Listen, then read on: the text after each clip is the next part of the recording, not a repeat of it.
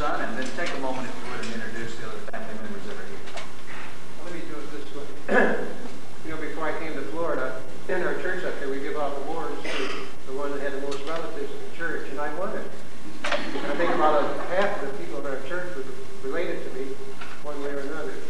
And this is only a small part, and I'm proud to have it with us tonight. And before I introduce my son, I'd like to introduce part of our family. The first one is my mother, and Gary and Sheila,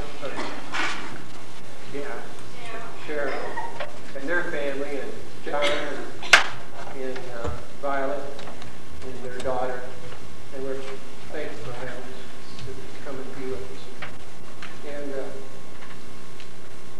I'd like to, if I could say it, it's always been in my heart that my son would be ordained before I die. And it's because I know my son.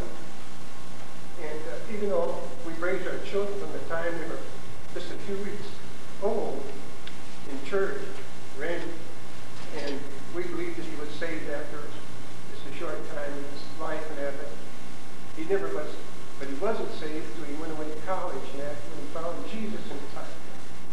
And my son has suffered because he gave his life to the Lord through all these years.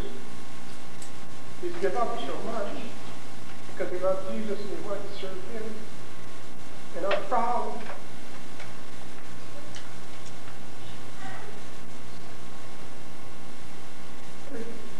I thank the church for allowing us to have it. It's been my prayer for a long time, because I know that Randy has given up so much to be ordained, not to be ordained, but to serve God.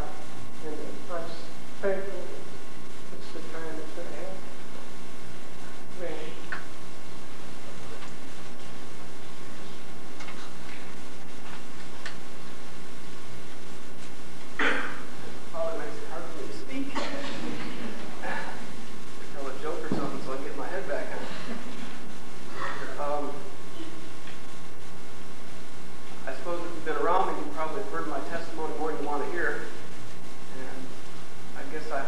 This morning, we didn't have anybody that did children's church, and we showed Daniel and the Lion's Den to the kids up there.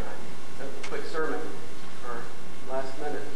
But the one thing in the cartoon that really struck me was that the kids tried to get Daniel from not praying in the window at the time when they had passed the law that said you could not pray, because if you did, you'd be cast before the lion's den.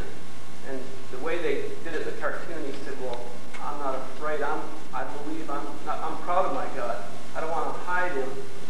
I want people to know, and I'm willing, if God would want me to suffer through that or whatever, he was willing to pay the price. Otherwise, God would protect him.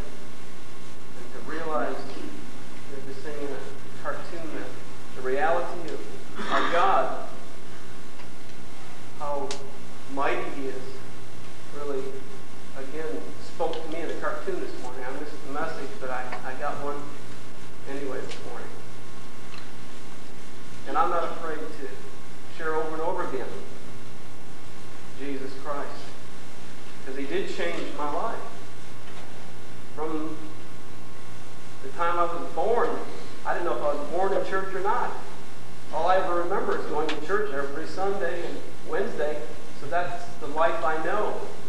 It's the habit I was raised in. I heard the message from the time I can remember. I was around the church and the teachings of it. Therefore, as always that happens, you get hardened to hear it. Your ears get hardened, and mine did. And I remember when I was 5 years old, though, the pastor said something about hell. The only thing I remember, it scared me to death. And I thought, I don't want to burn in some place when you're 5. That's kind of a heavy-duty thing. So the first thing I did is went home and told my mom, I don't want to burn in hell. So help, And so it was kind of a weak starting point. All it was out of fear. But she prayed with me. And at that time, commonly when you pray to ask Jesus in your heart, we believe that you'd be converted. I don't think in that case I was, because of the fact that I was never convicted of my sins or awakened in any way. All it did is it took the fear out of my heart that I didn't want to burn in hell. And so I continued in my life, and when I was in high school, I got this gnawing emptiness that grew and grew. I couldn't satisfy my life. I couldn't get this emptiness that just kept holding within me. The more I tried, the more it didn't work. I searched in a lot of areas. I did not search at Jesus because I already thought I had him. I was at church every week. And so while I sat and the pastor preached, sorry to say, I didn't hear a word he said. I thought about my car, how neat that'd be when I get the new mag wheels on the back. And when I got my brand new engine put in that I never did, and all this stuff. And that's all my God was all my money into my car. Didn't seem to do much. It rusted away and it's gone now. I saw it in other ways. I chased the girls. My wife didn't want to hear this part of it. But my emptiness, I looked at areas to fulfill that emptiness in my heart. And I kept going for areas, and I thought, a girlfriend must do that. And so as I went, they became my God also. And if I found a girlfriend, I'd fling myself at her feet. She was everything to me. I wanted to spend all my time with her, do everything I could with her, and I smothered every relationship I had. And so by the time I was freshman in college, and I didn't go away, this is when I was at home. I still lived at home. I was at Muskegon Community College. And the day came when I was hurting. And I was still hurting. A girl dumped me for the 6th time. I hear I was Mr. Popular in school and all this stuff, and it didn't work. No answers, no satisfaction. Everything continually was a dead end. God wouldn't allow it to happen. He wanted me. So everywhere I tried to go, he stopped me. I didn't realize it then, but looking back, I can see it. His sovereignty is good. So as I sat in pain and agony after this final girl that I thought for sure was my love for my life broke up with me, I did something for the first time in my life. She was ragging on me because I didn't swear and I was such a moral person with my mouth, but in my life and my pride and so forth, I wasn't so moral. And she cursed. And I was raised to know better than to do that, even though I wasn't really a Christian. And when she cursed, I cursed for the first time in my life. I copied her and I said, I want you. And the first time in my life I had an experience with God that I never knew you could have. But I heard the voice of God strike through my very being with the simple words, I'm not your God. And it stung me like an arrow. I felt the pain in my heart, but my emotions were so tightened and so angered and so hurting because this whole relationship and my whole life was unraveling that I kind of let it go. And yet it nagged in my heart. Never in my life, it had never happened to me before. I never heard the voice of God. I never knew God spoke this way. But it was there. A number of months went by. I was angry at God. I tried to bargain with God. I tried to trade with God to get my girlfriend back. I promised him the world if you just give her back to me, and I did promise this, and I tried to buy him off. I tried to do everything I could to get what I wanted, and it didn't work. He would not listen to me. And I went through a great period of time of anger. I'd go out in the woods and scream and yell at him. You ever done that? I was wild. I did it. I'd stand out there and yell at him at the top of my voice. I went out in the woods, at least I was smart enough that nobody would hear me except for him, I guess. But that kept my reputation good, too. I was a nice, clean-cut boy that way. But I would yell, cry, tell him I was sorry for being such a fool, and then go through a cycle again. Finally, something snapped, and I realized, and it wasn't something suddenly, the conviction of God began to settle into me. And I realized my sin was so horrid, that I had blasphemed God, that my pride was so arrogant that I'd do such a thing, that my morality was evil. And I sat before God, and I realized for the first time in my life that I deserved hell, that I was guilty, and there was no hope for that. And the only reason and just thing for God to do was for him to judge me and cast me away. And so as foolish as I was, I didn't go ask forgiveness.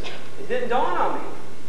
I assumed that since I was so wicked and evil, why bother? I deserve it, so I should just get my just reward. And so for a period of a couple weeks, I thought maybe I'd get run over by a truck. Something. that I'd pay the price.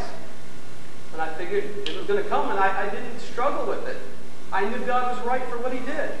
And so out of that mentality of expecting to be punished for my great sin before God and waiting patiently for him to execute the judgment, because I knew I deserved it for the first time, the strangest thing in the world happened to me.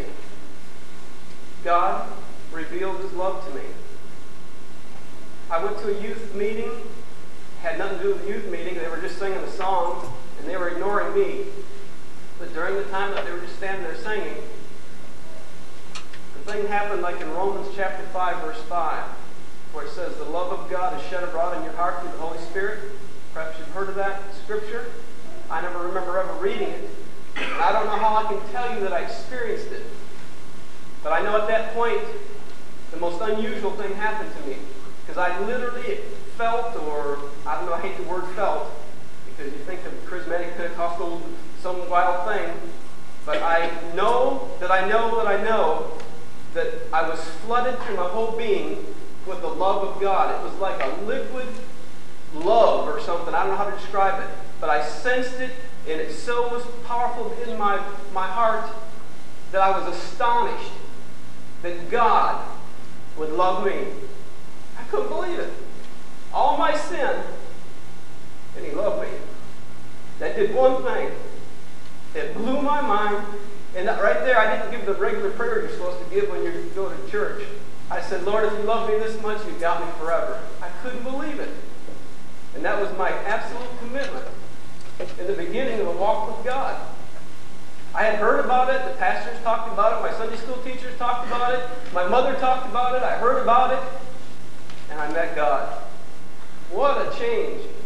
I blew away my friends. I dragged them all to the meeting next week. I thought the meeting still had something to do with it, so I dragged them all there. After about 2 weeks, they got bored, and I started telling them about Jesus instead of the meeting. I just began to do all kinds of crazy things. We had prayer meetings. Hey, we were 19. You're not supposed to have prayer meetings. You're supposed to go to church and listen to sermons, right? We had Bible studies. Everything turned around in my heart. I got hungry for God, and it wouldn't stop. I couldn't put the Bible down. I didn't understand, but for some reason the Bible was a new book. I wanted it, and I wanted it, and I wanted it some more. And no more did my mom have to rag me, why don't you read your Bible?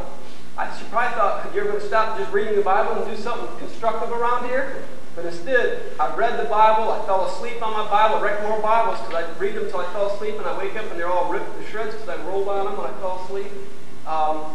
But the Bible was real. It became such a life. I couldn't understand a word it said. I read it twice, I think, and I still didn't understand what it said, but it felt so good inside. I don't know what to tell you, but it took me a long time to understand it, but boy, did it feel good. It's just like a little baby drinking milk. It tasted good. Other things began to change in my life.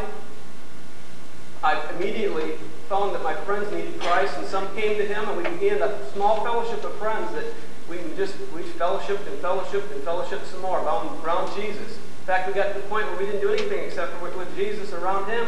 If we wanted to get together, we didn't have a party. We had a Bible study. That was the fun. Our fun was yelling and screaming at each other, arguing about the Bible and whether we were wrong or right. We had a blast. It was good. It was fun. It became my life. 6 months passed. This was in September of 1971. In the winter of 72, it dawned on me one day, I don't know why, that after 6 months, this joy was so flooding out of my heart, I couldn't hardly stand it. My life was so changed, I couldn't figure it out. And I thought, Lord, I've never stopped and really thanked you or even asked you if you want me to do anything. I've just enjoyed this new life, and it's been so good and so great. I've had so much fun, and my life's so wonderful.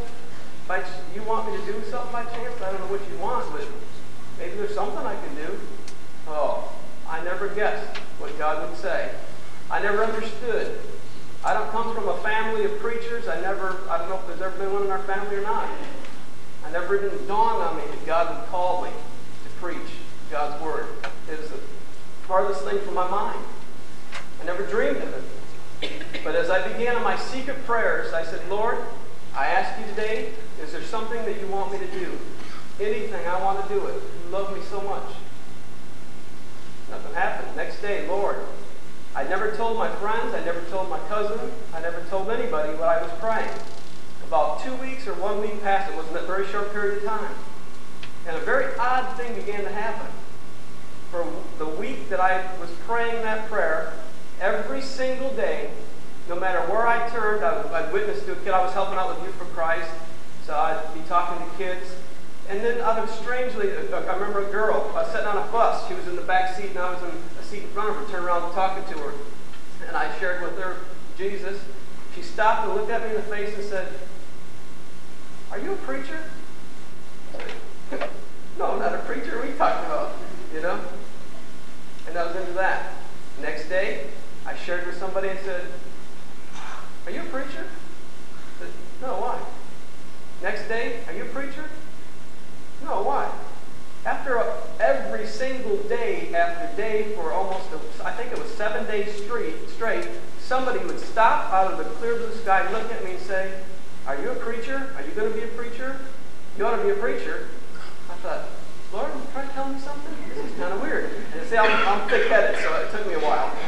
But after this week of this going on every day, I kept thinking, does God talk this way to people? I mean, I still was pretty dumb, I guess. I didn't know. And I thought, man, that's wild.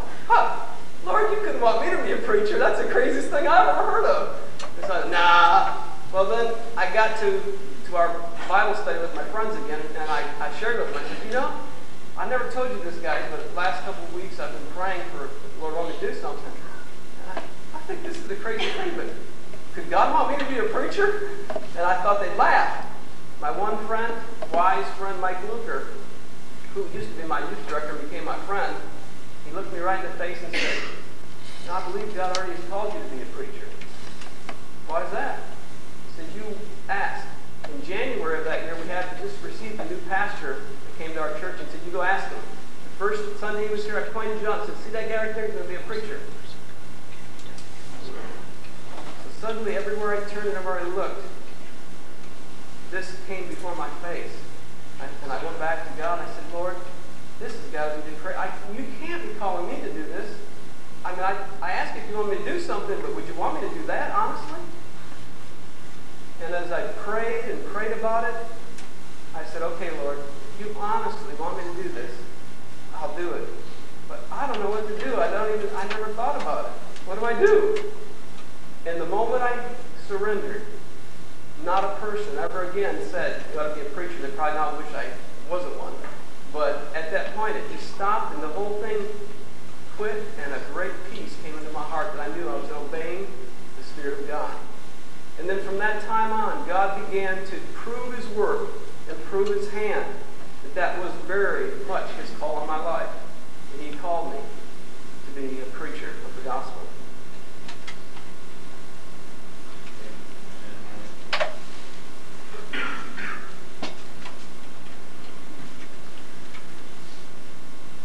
Randy's sister, Christy, a godly young lady, met a godly young man named Mark. And they married. They're now pastoring in Georgia. And just after Ted Dropshot comes and sings, Mark is going to come and present a personal challenge to Randy and to each of us as believers.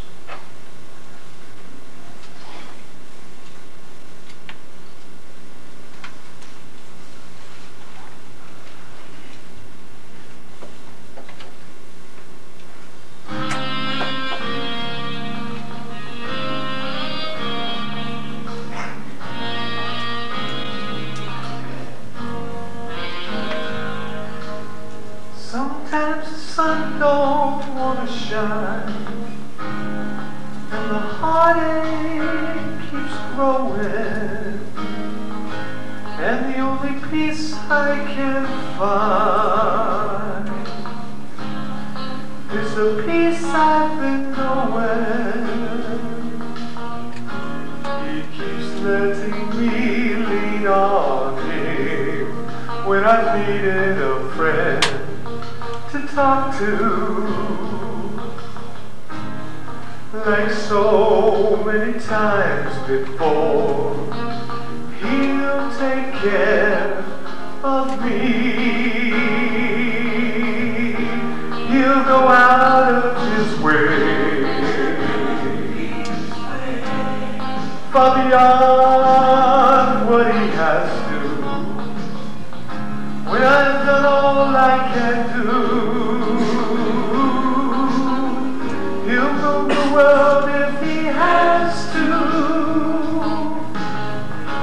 He'll be oh so much more,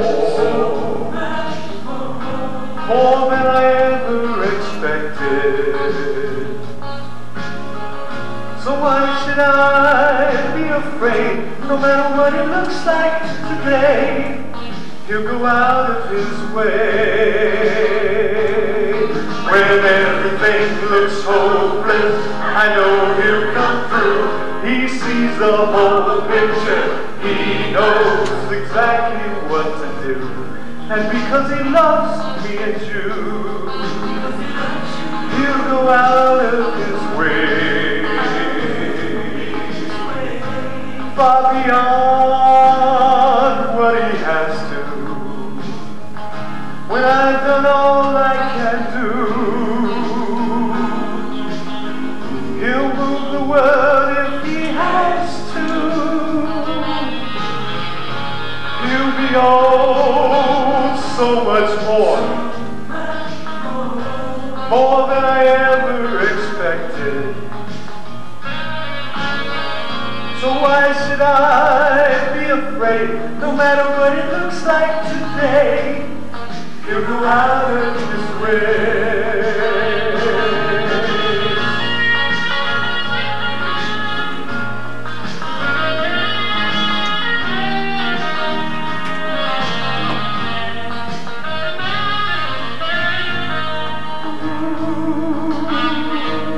So why should I be afraid? No matter what it looks like today, he'll go out of his way.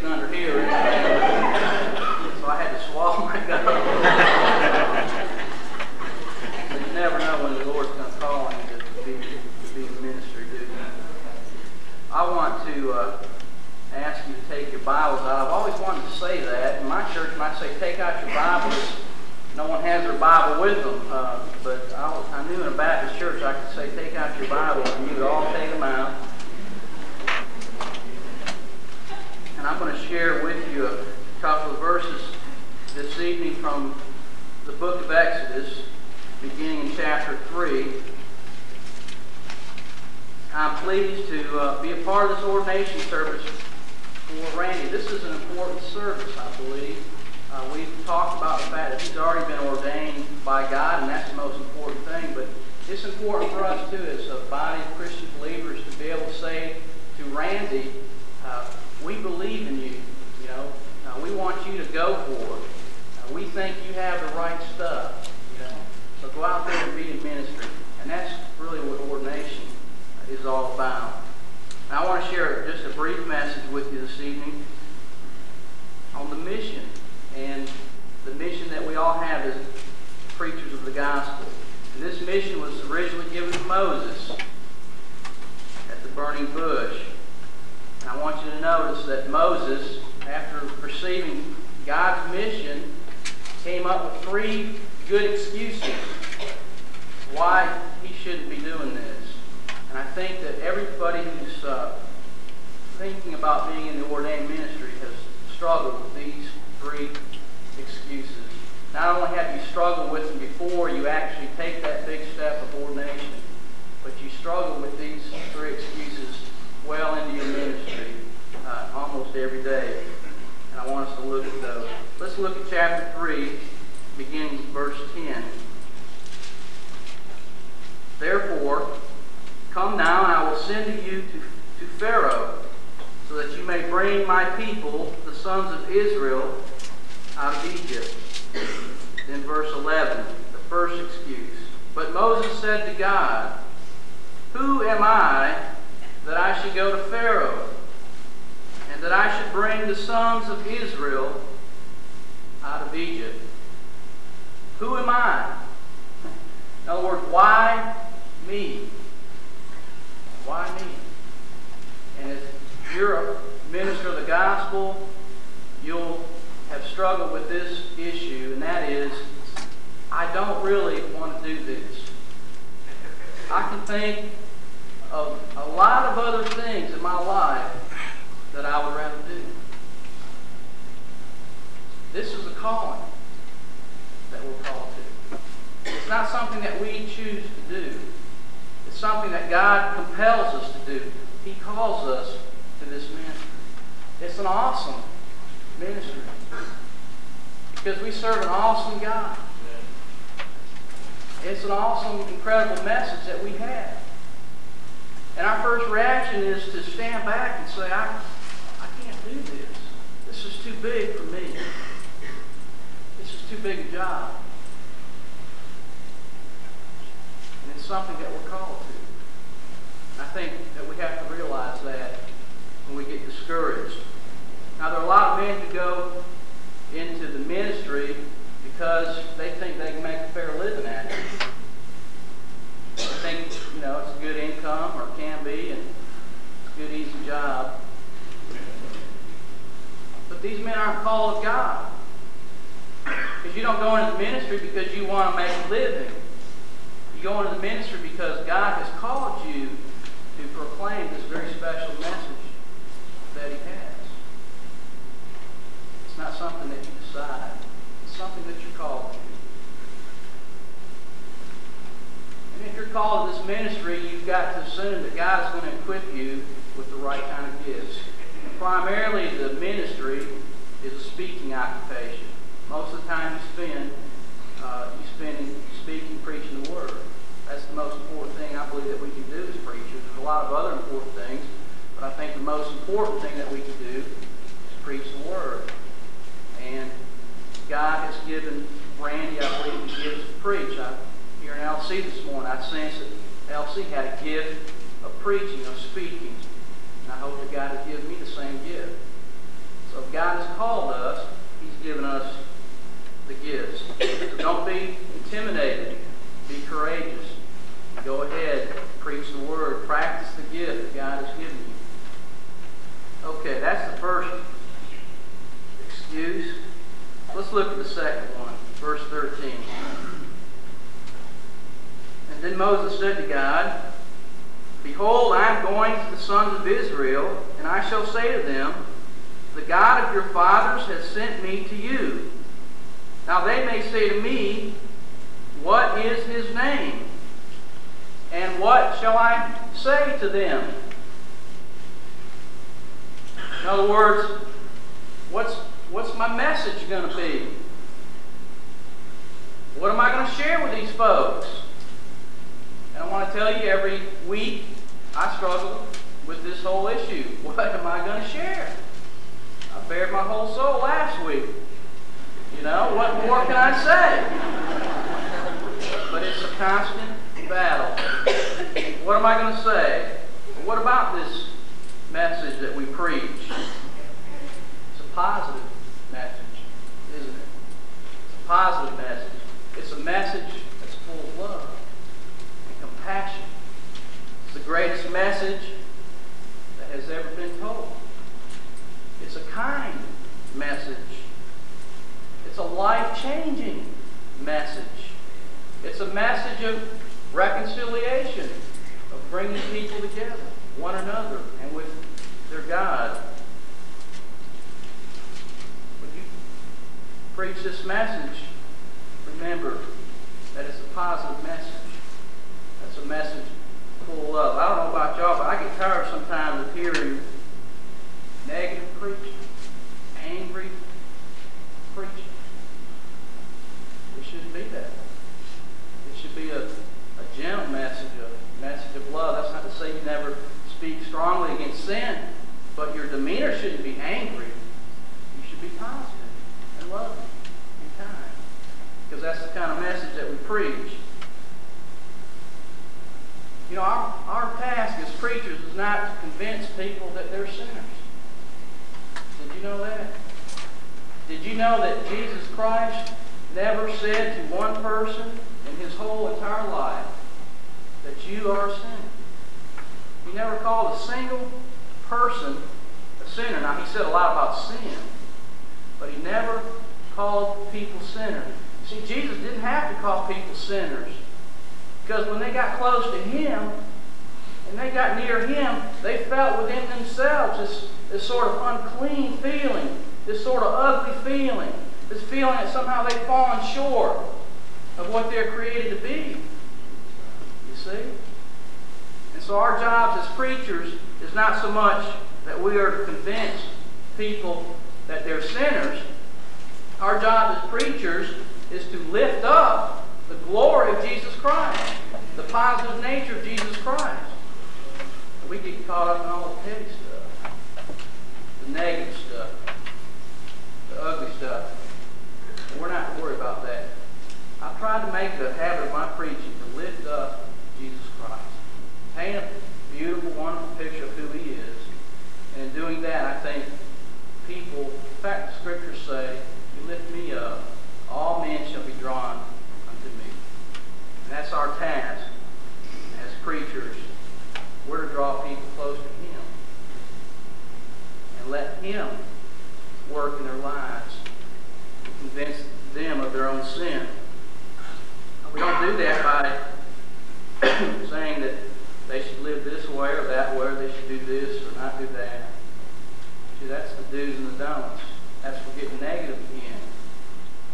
But we're to show them Jesus Christ. And he'll change them. Have you ever heard the story of the luck of Roaring Camp? It's one of my favorite stories. This old mining town was full of some of the meanest, toughest miners that had ever lived. There were more murderers and thefts in this town than anywhere you could imagine. And there was this one woman whose name was Cherokee Sal. Well, Cherokee Sal, she tried to take care of all these rough and tough men. Unfortunately, she died while she gave birth to a little baby. And these rough, tough men, they took that little baby and they wrapped it up in some dirty rags and put it in a box, an old dirty box. And those old men, they looked at that box and they said, you know, that's just not quite right. And so they sent one of the boys down to Sacramento to get a beautiful rosewood cradle. And they put that baby and all those dirty rags into that beautiful rosewood cradle. And the boys looked at that and said, no, that's not right either. So they sent one of the other fellows down the road and they got some silk blankets and some beautiful linens. And they wrapped that little baby up in those beautiful linens. They placed that baby in that beautiful rosewood cradle. And they sat on the floor. And when they sat on the floor, they noticed how dirty the floor was. And so these ornery old guys, they got down on their hands and knees and they started scrubbing that floor. Pretty soon that floor was sparkling clean. Well, all that did was to show the walls and the ceiling. And, you know, there were no curtains. So they all started to scrub the walls, and they put up pretty curtains. And beautiful sight. Of course, babies don't sleep much when men are carrying on and cussing and that sort of thing. So they had to quit their cussing and carrying on and fighting. And one day they took the little baby out to the front of the mine there. They put the baby down, and they noticed how dirty it was out there, so they started planting flowers and stuff around the entrance of the mine where they worked. And they would come out of the mine, and they'd bring that little baby shiny little stones, beautiful stones. They'd reach down and put it next to the baby. Of course, they realized when they did that how dirty their hands were up against the baby's fresh, clean skin. Pretty soon, the country store was out of soap and all that kind of stuff, detergent. But you see the point I'm trying to make? The baby changed everything. And that's the way it is with Jesus Christ. He changes everything about us. And our primary job as ministers of the gospel is introduce people to the baby. Don't worry about how their life necessarily pans out. He'll take care. And we get all caught up. We get impatient. We think people ought to be perfect once they're saved. And, God takes time to change people. I know He took a lot of time to change me. I had a lot of bad habits. Bad habits take time to change. You see? And that's the way it is in the ministry. We need to be patient, allowing people time to be changed by the Holy Spirit. Okay, finally, let's look at chapter 4, first verse, for the third excuse. Then Moses answered and said, "What if they will not believe me, or listen to what I say? For they may say, the Lord has not appeared to you." In other words, what if you run into some stubborn folk that don't want to hear your message, that don't like you, don't think you have it all together? It's like that in the church, Ministry is really a difficult thing. I had a pastor friend of mine who said, he said, "I love to preach." And one of the leaders of the church said, "Well, you ought to love to preach as much as you get paid to preach." He said, "Well, I don't get paid to preach." He said, "I get paid to put up with people." There's a lot of putting up with people in the ministry. And it can be discouraging. If we have our vision of what people ought to be, and so often they don't live up to it. And we can see what they can be in Jesus Christ, and we want that so bad for their lives, and we experience it ourselves, and yet they just don't respond. They just continue to live in a lost state, and it's discouraging. It really is. God's at work. Randy, when you preach the Word, one of the things I think you'll have to do, I feel kind of funny speaking to Randy, because really he's my senior by about 10 years. So I was ordained last summer, so I've got ordination seniority on him by about 1 year. So take this for whatever it's worth. One of the things that you're going to have to do in the ministry is to absorb people's anger. The church is one of the places where people can come and unload their anger. If you unload your anger at school, you get a failing grade. If you unload your anger at work, you might get fired. If you unload your anger at home, you might get kicked out. But you come here and you unload your anger on LC, there's not a thing he can do. Now that's funny, and we laugh, but I tell you from personal experience, it can be awful hard as a pastor. We do it to our pastors. We unload on them all the anger and frustration in our lives. But that's what it's all about. Jesus Christ hung on a cross. And what did He do? He absorbed into Himself the sin, the anger, the frustration of humanity. As a gospel minister, we carry about in ourselves the body of Christ. And we absorb into ourselves people's anger, their frustration,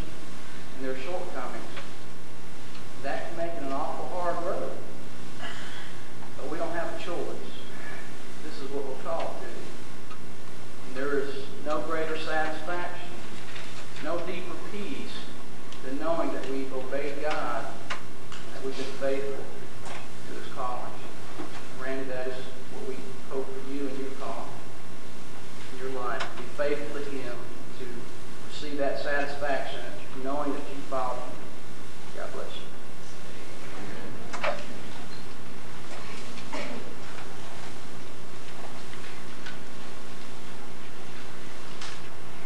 Thank you, dear brother. I need to hear that. My people need to hear that.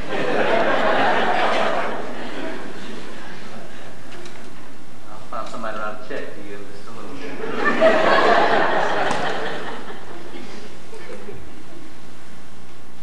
If you were here several months ago as we studied our series on the tabernacle, you'll recall at a time or two since then we mentioned the aspect of how the one who brought the offering would take and place their hands upon the head of that animal, thus identifying themselves with that animal, acknowledging that the animal became the substitute that then paid the price and the penalty for the sins of that one. There is that mark of identification. We talked about that this morning in terms of baptism, that it is identifying our lives with Christ.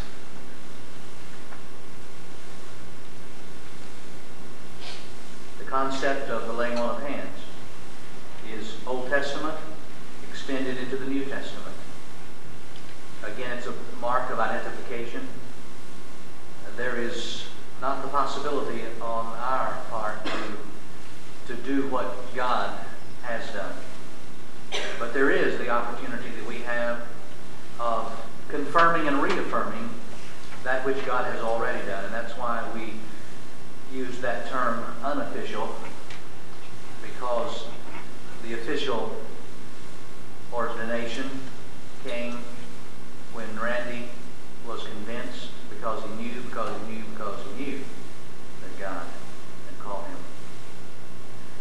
But by way of affirmation, tonight, as a body of believers, as part of his extended family, his church family, we take this opportunity to do this. To some, it may seem weird. It may seem somewhat mystical. But it is not. As a mark of submission, Randy will kneel at the front. And we've asked Cheryl to stand behind him. Maybe more appropriately, she could stand beside him.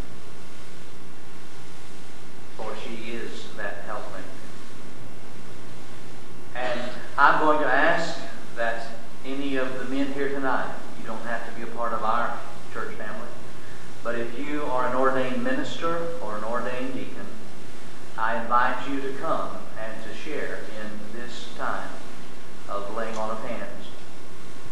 And as we do this, I would ask that the church family spend just a moment in praying for Randy and for Cheryl and the boys, for praying in such a way as to ask God just to continue to manifest Himself in Randy's life and in his ministry.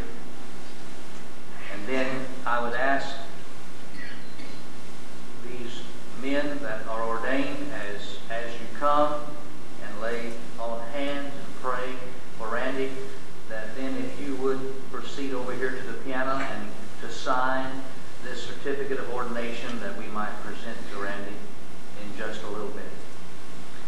So Randy, if you'd come, please, and kneel and face the congregation. Cheryl, you come and stand alongside of him. And I'm going to ask all the ordained men here tonight to come and to be a part of this time of the laying on of hands.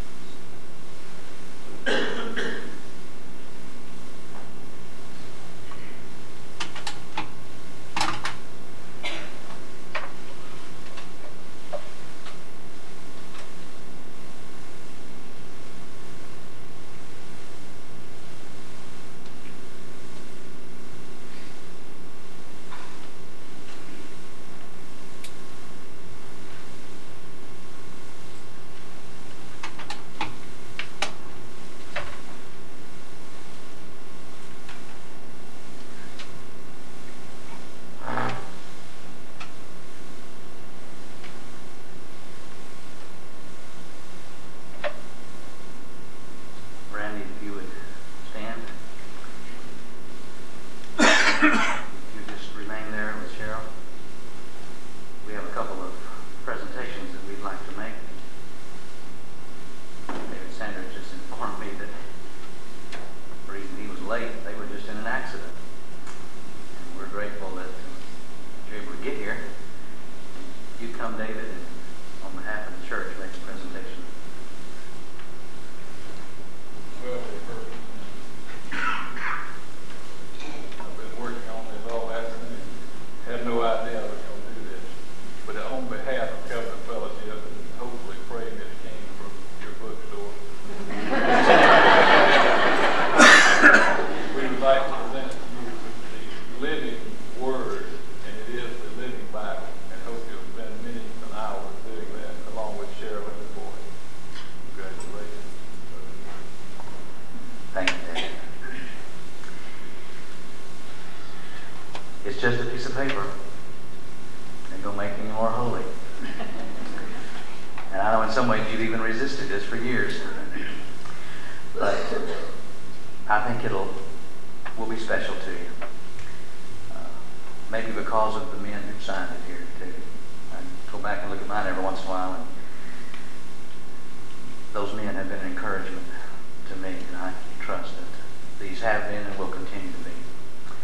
This says Certificate of Ordination to Randy Michael Bell, solemnly and publicly set apart and ordained to the work of the gospel ministry by authority and order of the Covenant Fellowship Baptist Church, Stewart, Florida, on the 30th day of December, 1990.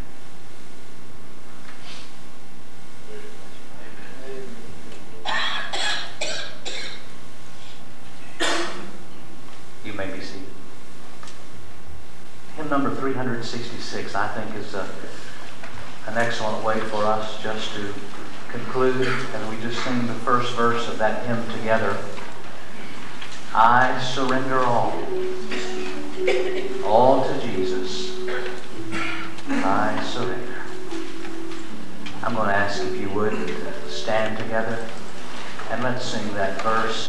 I trust that it would be the prayer of your heart, not only for Randy, but for you individually and for us corporately as a body of believers. Let's sing together. Oh, to Jesus I surrender, all to Thee I freely give. I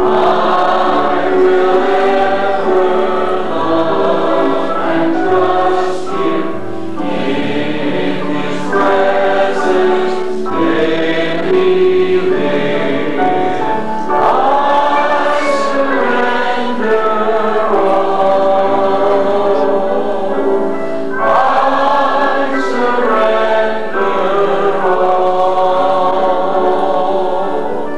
all to Thee, my blessed Savior. I surrender all.